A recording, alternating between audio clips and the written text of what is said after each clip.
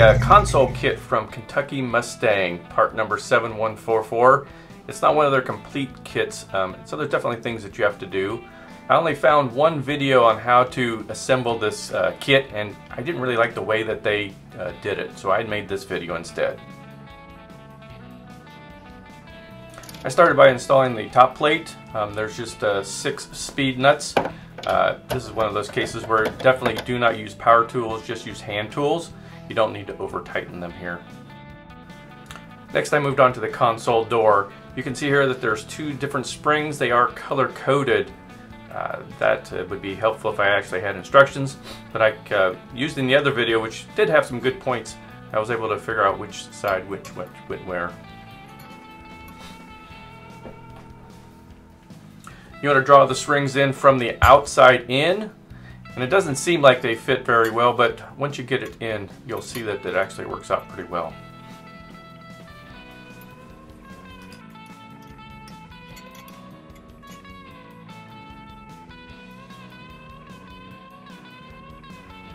The biggest issue I had with the other video was that they tried to put the door in from the front, which is very bad. It's not supposed to go that way, and you have to spread the plastic and you really risk cracking it.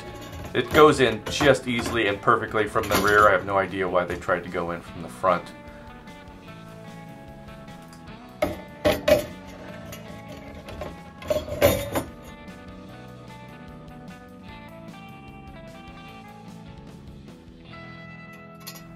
When you put the door in from the back though, you do need to push the springs forward, kind of lay them in, let them go in first and kind of shove them through.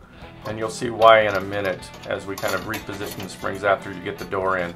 It's a little tricky. It's best to actually probably stand the console up on its end if you can, or at least lift it up. Gravity will help the springs go forward. In this case I was trying to film, so it was a little bit more tricky.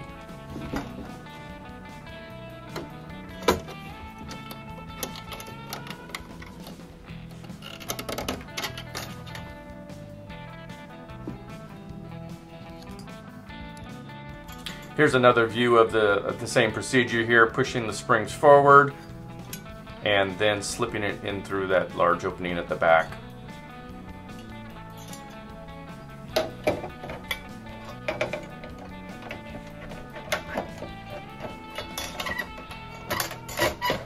But it really goes in quite easy and correctly by going it this way. The next step is to get the springs into position. Basically what you're trying to do is pull them back forward now and hook them into the holes. There's 2 sets of holes. The ones kind of more on the inboard side, those are actually for the screws.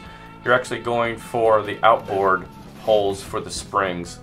And it's a little tricky in there, but it's quite easy to do. I was able to do it by hand or just a simple pair of pliers also helps.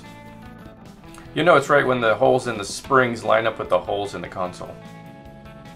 The kit doesn't actually come with the screws that hold these springs into the console. Luckily I had some U-clips and some screws that did work.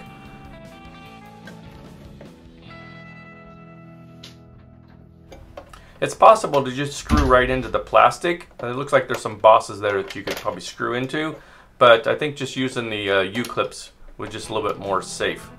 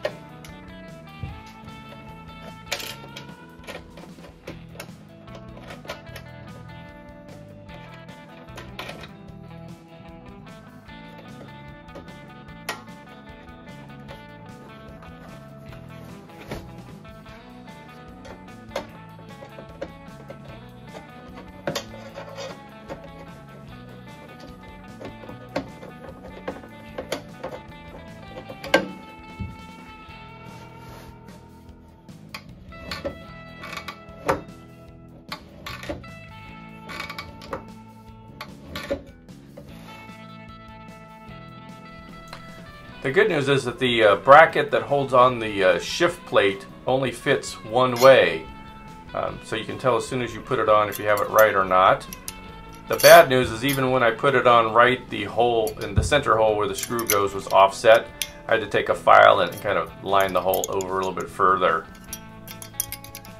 But once I got that hole a little bit elongated, it went on just fine.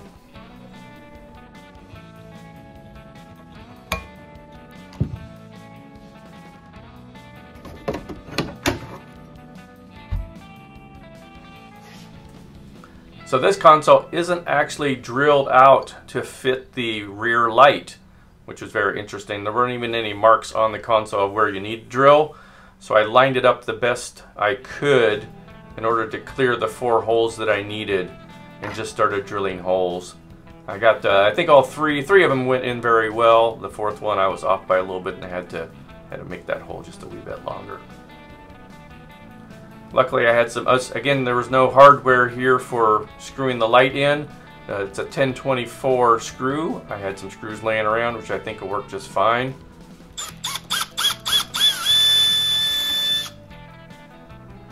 I was to start drilling out with a very small drill and then work my way bigger so I don't make a hole any bigger than I have to.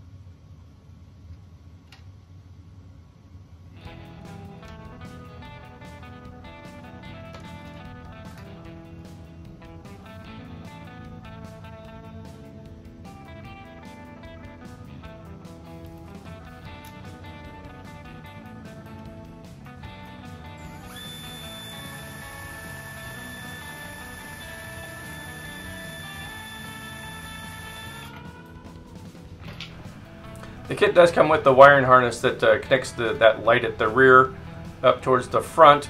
You'll need another wiring harness. Either you can use a factory one or a couple wires to connect that to an underdash source for power. Now the kit normally comes with an ashtray that goes up next to that light. They were back ordered on the ashtray, but luckily they did send the rest of the kit and then they'll send the ashtray when they get them back into stock.